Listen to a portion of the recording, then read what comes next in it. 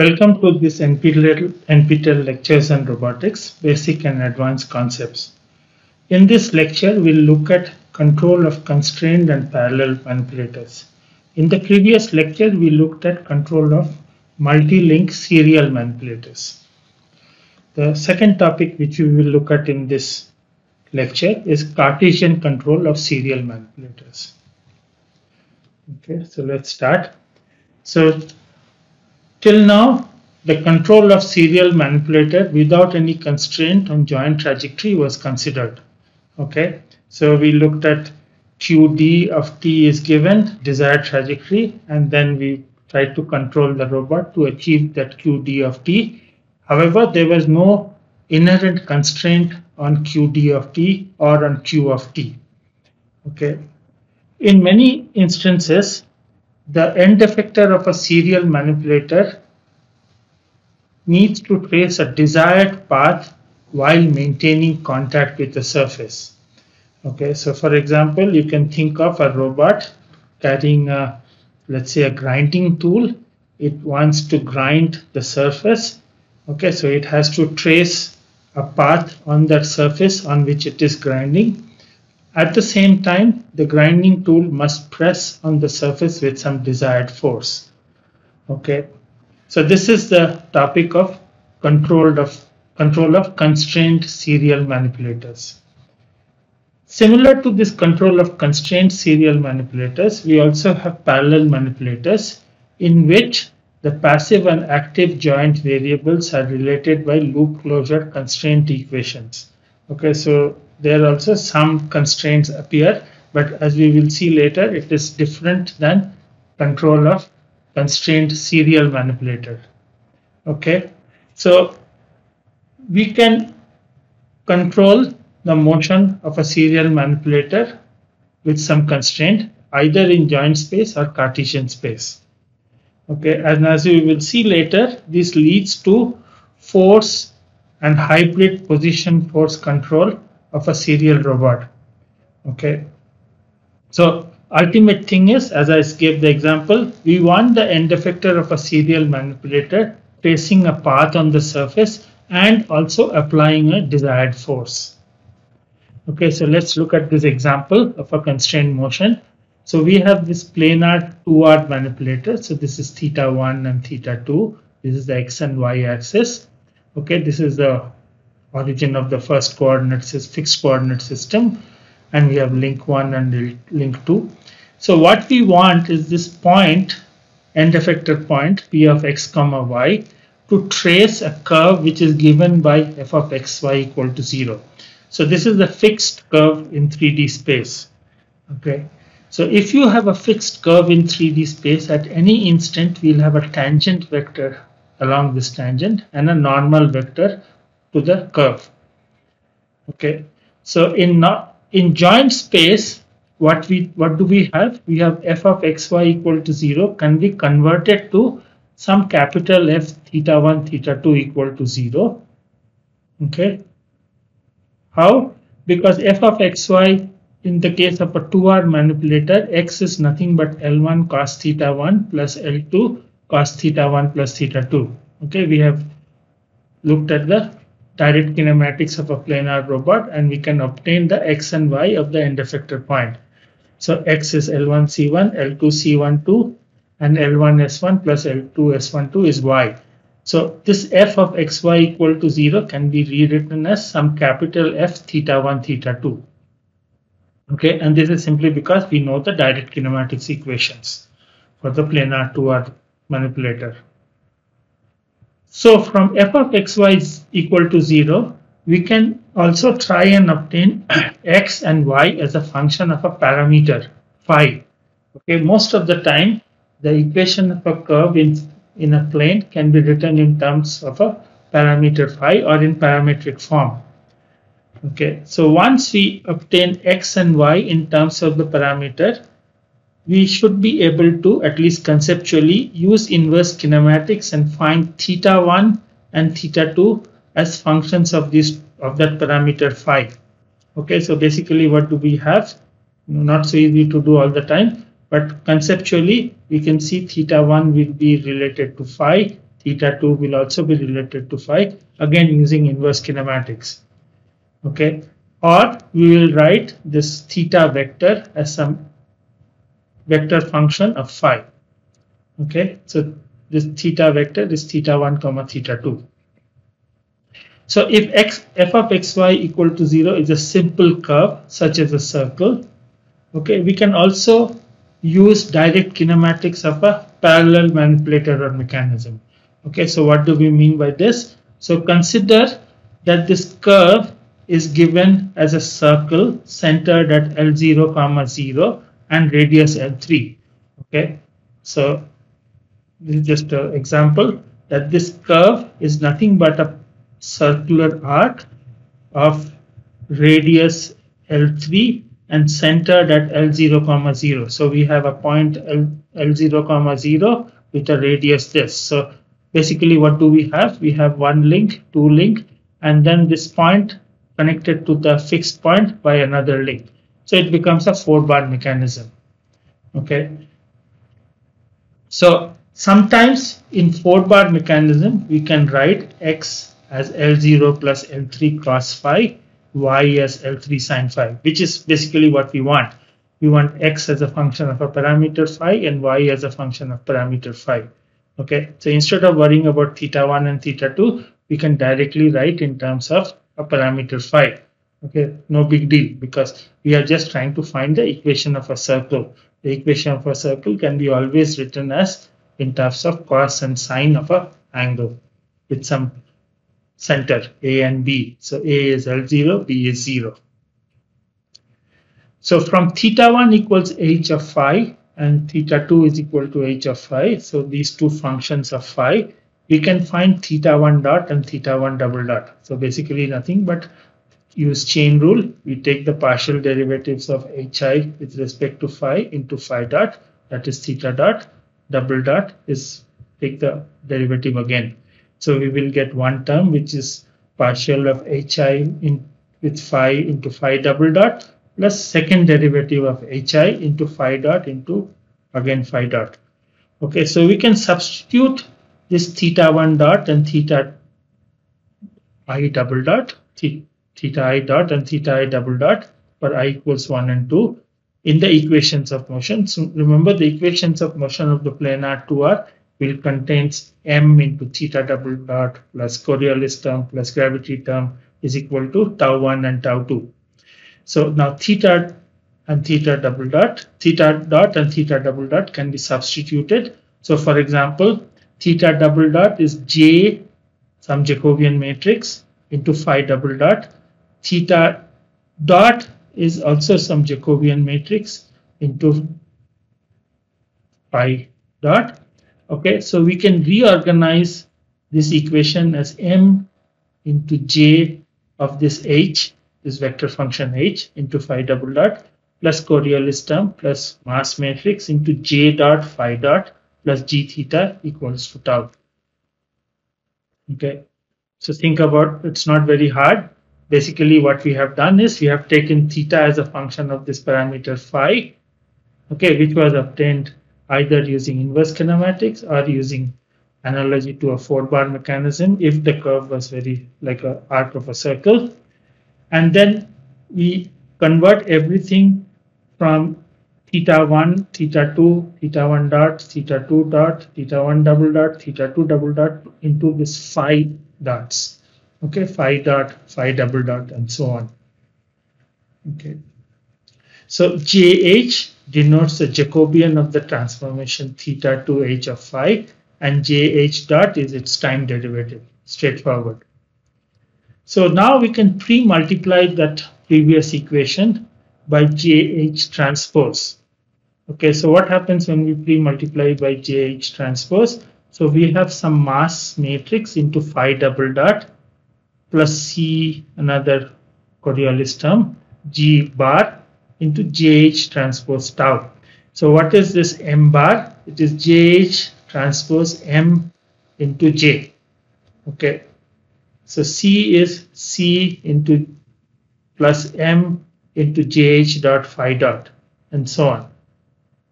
Okay, so what you can see here is this equation is nothing but a unconstrained 1 degree of freedom system which satisfies f of xy equal to 0.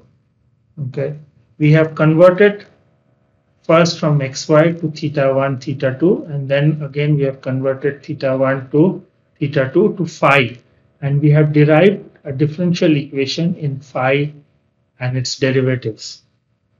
Okay, so this is a single one ODE, okay, in terms of phi and its derivatives. And this single ODE can be used to design model-based control schemes, just like in the case of serial robot. Okay, so we have managed to get rid of the constraint that the tip of the robot traces that curve f of xy 0 equal to 0. Okay, so what have we done? Basically, JH transpose removes all information about the force normal to the surface. So it's a single ODE, not very useful to design control schemes for applying force. Okay, so this quantity here, this is like some kind of a projection. So we are projecting from thetas to phi. Okay, if you want to include the force which is normal to the surface, we can compute the gradient, which is gradient of f of xy. The force normal to f of xy equal to 0 is of the form tau normal and proportional to this gradient. So lambda into delta capital F theta 1 theta 2. We don't want to write in terms of x and y. We can go back to write in terms of joint variables. Okay. So where lambda t is the desired force. First thing you can see is this tau end does not do any work while tracing f of xy. Why? Because tau end dot theta dot. Okay, so work done by this normal force theta dot can be written in terms of partial of f with respect to theta 1 dot, partial of f with respect to theta 2 dot, and this is nothing but lambda of d by dt into force equal to 0. Now this itself is 0. Okay, so this is the equation of the curve in terms of theta 1 theta 2. So the normal force does not do any work while the tip is tracing the curve on this f of xy equal to 0. So we can have a kind of combined force which is tau is lambda times the gradient of this function plus tau along the phi direction or along the tangent. Okay, so we can use this tau phi to trace a desired path without violating the constraint f of xy equal to 0. Okay, so we go back to our basic notion of a computed torque control scheme. We can write tau phi is alpha phi tau prime plus beta phi, where what is alpha phi? Okay, that is m mass matrix into JH, beta is C plus m into J dot phi dot plus G theta, and tau prime is phi double dot plus kv into E dot plus kp into E, where E is phi d minus phi. So very similar ideas to what we did for the serial robot and computer torque control scheme. So we can choose this controller gains kp and kv to meet the performance requirements. So if you want overdamp, so we have to choose kv as 2 times square root of kp and so on.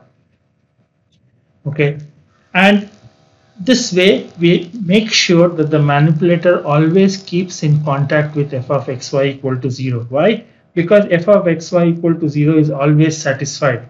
We have derived this phi based on f of xy equal to 0. Okay, the terms lambda t into gradient of f theta 1 theta 2 and tau phi do not affect each other because one is in normal to the surface, one is tangent to the surface. Okay, so what do we have? We have a control law which looks like this, that the torque input is proportional to the gradient and plus the tangent direction tau phi, where tau phi is given by alpha tau prime plus beta, like any other model based term, and then we can choose kp and kv to satisfy the performance requirements. Okay, so as you can see, this is fairly complicated. Okay, it is not really practical for a 6 degree of freedom manipulator. If you have 6 degree of freedom manipulator, I will not be able to get rid of these or obtain this phi and then get rid of theta1 through theta6 and do inverse kinematics for this complicated 6 degree of freedom robot. Okay, but we will see later that we can use something called as a Cartesian control schemes. Remember, we had done one simulation with Cartesian control, and it is much easier to do it using Cartesian coordinates. So in parallel manipulator, the loop closure constraint is given by this. Okay, we have loop closure constraints. So it is some eta of q, which is theta and phi equal to 0. We can obtain the equations of motion in terms of Lagrange multipliers, and Q contains both actuated and passive joint variables. This psi and lambda are similar to the Jacobian matrix JH and lambda for the 2R serial manipulator with constraints. Okay, so it is sort of similar idea. We have some variables which are related to some other variables using that loop closure constraint equation. In the case of the 2R serial robot, we had x and y related by f of xy equal to 0. And then we obtained this Jacobian of this h function, where h was theta1 related to some h of phi and so on. So similar ideas are occurring here, which is why we are also considering constraint of control of parallel manipulators in this same lecture. The key difference, though, is that we don't need to control constraint forces arising out of loop closure constraints. Okay, so in the case of a 2R robot, we also wanted to control the force which is normal to the surface. And if you think about it, the force which is normal to the surface happens because you are trying to trace a path on the surface, or you are trying to satisfy that constraint. Okay. However, in parallel robots, there is no such issue or notion of trying to satisfy the constraint forces corresponding to the passive joints, which are related to the active joints using the loop closure constraints. Okay. So what do we have? We have tau as only non-zero elements only for the n actuated joints. Okay. So again, you can directly use the equations after eliminating lambda. So the equations of motion of a parallel robot, remember we had obtained this as mq double dot is equal to f into some psi transpose psi m inverse psi transpose whole inverse and then psi m inverse f plus psi dot q dot, where psi was the matrix of k and k star derived from the partial derivatives of the constraint equation, and psi dot was the derivative of the psi matrix, the constraint matrix. So we had m plus n second order differential equations here after eliminating the lambda, and these m plus n equations of motion can be written as mq double dot plus p of q dot, everything taken this side except this tau part which is in f, and we can write it at least conceptually as aq into tau. Okay, so in the case of a normal serial robot, we have mq into cq dot and g and so on, which is all here, and equal to tau. But now we have some aq into tau. Okay, so again, from control law partitioning, we can now consider aq of tau is alpha tau prime plus beta, and then we can choose alpha and beta as mq and bq dot respectively for the model-based control part. One thing to note is this aq is not a full rank. Why? Because all the taus are not there. Some of the taus are 0. Okay, the tau corresponding to the passive joint variables in q are not there, are 0. So how do we find tau finally, the actuated joint torque? We need to use some kind of a pseudo inverse. So we choose non-zero elements of tau prime for PD control with appropriate gain matrices Kp and Kv. Okay, tau prime also does not contain all the taus, the motion of the actuated joints will not violate the loop closure constraints because we have used the loop closure constraint equations to derive the control scheme. Okay. The model-based term involves active and passive variables. Okay, so M of Q, so Q contains both theta and phi, the actuated variables as well as the passive joint variables. Okay, so typically passive joint variables are not measured. Okay, why would you want to spend money on sensors and measure the passive joint variables?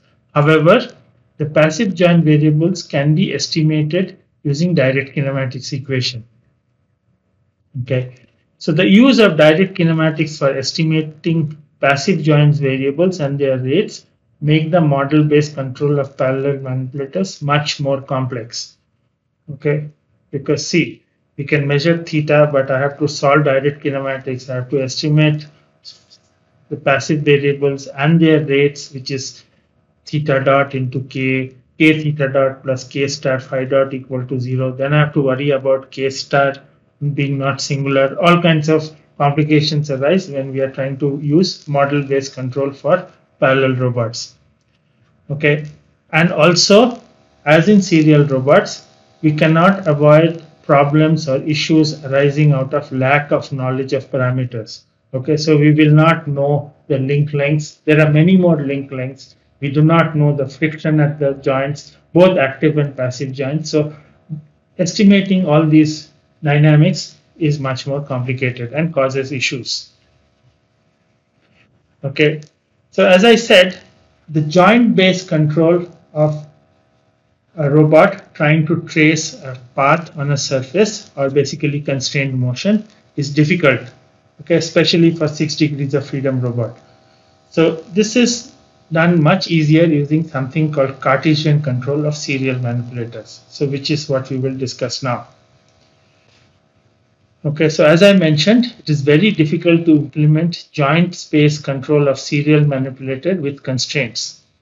Okay, the constraint is almost always in terms of end effector position and or orientation. So the tip must trace some path.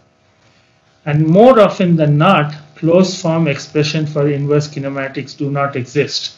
Okay, only for things like Puma or a robot with the last 3 joints intersecting, we can hope to get some expressions for the joint variables. Otherwise, it is some 8 degree or 16 degree polynomial, and we have to use numerical techniques. So, and also for simple curves, it is not possible to convert to a simple parallel mechanism. So for the curve as a circle centered at one point on the origin of the x-axis or in some point on the x-axis, we saw that it could become a 4-bar mechanism, and hence again we can get rid of theta 1 and theta 2 in terms of a parameter phi, which is the rotation of this fictitious link. Okay, but that is not possible to do for complicated curves. So we need to develop control scheme which use desired trajectories specified in terms of Cartesian or task space variables. So it is specified using x, y, z, the position of the end effector and the orientation of the end effector. Okay, so ideally we should not be using inverse kinematics because inverse kinematics is computationally intensive. We would like a model-based feedback linearization type of control scheme, but in terms of Cartesian variables, position and orientation. Okay, so can this be done? Yes. Okay, so the step is that we need to write the equations of motion in terms of Cartesian or task space variables x. Okay, so basically x contains small xyz, which is the position, and some representation of the orientation, let's say 3 Euler angles. So we can write the external force which is acting on the end effector and the moment, which is this F script style F, is mx q into x double dot plus Coriolis term plus gravity term. So the subscript x, script x means that they are in terms of the Cartesian variables. Okay, this q and q dot can still stay there. We don't need to actually use inverse kinematics. We'll see later. we have already derived that this external force, which is or moment which is acting at the end effector, can be related to the joint torques by tau is J transpose F. Remember, in statics, we looked at what is the force or the torque required at the joint to maintain equilibrium, and it was some J transpose F. Likewise, using inverse kinematics, we can show that this mass matrix in terms of the Cartesian variables can be written in terms of the mass matrix with joint variables using J inverse transpose and J inverse. The Coriolis term in terms of Cartesian variables is of course much more complicated. So it is J inverse transpose C minus M into J inverse into J dot Q dot. And gravity term is J inverse transpose into G of Q. Okay, so JQ minus T denotes the inverse of the transpose of the Jacobian matrix. Okay, so the inverse kinematics is not required in the control. Why? Because I'm still leaving Q. I am not trying to get rid of Q and writing Q is inverse of X. Okay, inverse kinematics of X. We need to use inverse Jacobian to compute this left hand side. Okay, but they can be computed symbolically and only once. I don't need to do it in the loop. Okay, so if I have these expressions somehow, let's say I have computed after spending a lot of time in a computer using symbolic algebra, I can obtain the mass matrix using Cartesian coordinates, keeping Q as it is, Coriolis term and gravity term. Okay, so we have to use J inverse. So that requires a lot of effort, but it can be done once symbolically. So now let's continue. We want to design our model-based Cartesian controller. So similar to the joint space control scheme, we assume a control law of the form alpha x f prime plus beta x. This is the external force and moment acting on the end effector. So we choose alpha x as mx, beta x as cx plus gx, and then just like in the serial robot case, we end up with f prime is equal to x double dot. Okay, and we can choose, so it is like a unit mass or a unit inertia being acted by a force f prime or a moment. F prime contains both a translation force F and moment M. So we choose this curly F prime as xd double dot plus kbx into E dot plus kpx into E.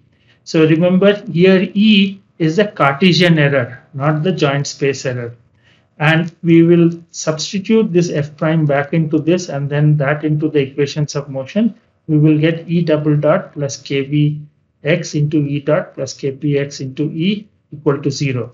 So we get a linear decoupled error equation of the form like this, exactly the same idea and same approach as we did for the serial robot, okay, in joint space. So, but finally we have to apply joint torques. Okay, there is an external force acting on the end effector, but there are no rockets or something which allows you to apply forces at the end effector. So we can only apply for torques at using motors at the joints. So how do I convert this F to torque? We can use tau is J transpose F. Okay, so this is what the model block diagram of a Cartesian model-based control scheme looks like. Okay, so we start from this interior. So this is the robot arm. The input is torque. Okay, so we apply some voltage to the motors and we get some torque. We measure Q and Q dot, okay, using encoders and tachometers or some other device. From Q, we can do direct kinematics. Ki and Q means direct kinematics of using the direct kinematics formula of the robots. We can get position and orientation of the end effector. So from Q and Q dot, we can do Jacobian and we can find the linear and angular velocity of the end effector. So this is x dot, correct? Then with Q and Q dot, okay, we can substitute in this Cartesian Coriolis term and Cartesian gravity term. We can also use this Q to obtain Jacobian transpose, and then we can also obtain Fm of x, okay, the Cartesian mass matrix. So this, and this, all these things are happening inside the computer. Okay, there are some programs which uses Q and Q dot to obtain the position and orientation of the end effector, the velocities at the end effector, the Cartesian Coriolis and gravity term, the Cartesian mass matrix, okay, and the Jacobian matrix of the robot. So we can also use this x and x dot. So xd minus x dot will give you this E dot multiplied by a derivative gain kbx. Xd minus x will give you the error in terms of Cartesian variables multiplied by proportional gain, and we add this xd double dot, and here we will get f prime. Okay, so what do we have here? F prime into mx plus all these things, and eventually we get f here, which you multiply by j transpose and you get torque. Okay. So as you can see in this block diagram, we are never using inverse kinematics anywhere. We are using forward kinematics or direct kinematics. We are also using Jacobian matrix. And as you can see, we don't need to get rid of Q because Q is available. We can use the measured Q to compute mxq, jq, cxq, q dot, gxq, and so on. Okay, so we will look at this FR a little later, but we can think of that at this place we can also add some external force, which is I'm denoting by FR now. So no inverse kinematics used, direct kinematics used to estimate x and x dot. If you have vision or other sensor, we don't even need to use direct kinematics. We can directly measure x and x dot. Okay, so this scheme was proposed by Khatib. Okay, and basically he said that you can use this scheme to do real-time obstacle avoidance. Okay, so this was his idea. So what he said was that we can add a synthetic force Fr, okay, at this place. This is a synthetic force. It is a computed force, okay, and it looks like it is of this form. So this force is the summation of all these forces from n obstacles in the robot field of view, and each of these forces is ki divided by ri to the power n, where ri is the distance from the ith obstacle. So it is like a inversely proportional to the distance from the obstacle. So we generate a force which is inversely proportional to the distance of the obstacle, not directly inversely, some to the power ri to the power n. So if you now choose ki and n properly, so what do we have? We have a force which is as seen by the robot, which is generated due to the obstacle, okay, and we make sure that this force Fr is repulsive, okay, and we choose ki and n cleverly such that this repulsive force drops off quickly. So if the robot is close to an obstacle, it will see a large force. If it is far away from an obstacle, it doesn't see anything. So this n should be more than 2 or 3 and k should be some appropriate number. So what is happening? What is happening is this control force drives the robot along a desired trajectory. Okay, when near an obstacle, this Fr is more dominant. Okay, and it repels the robot away from the obstacle. So let's go back to this figure once more. So at this place we have F, okay, F prime into M plus this C and so on. At this place we have F plus Fr. So F is driving the robot to follow this desired trajectory xd, xd dot and xd double dot. But when it comes close to an obstacle, Fr takes over. So at this place, it is Fr plus F, but Fr is much larger. So it is a repulsive force.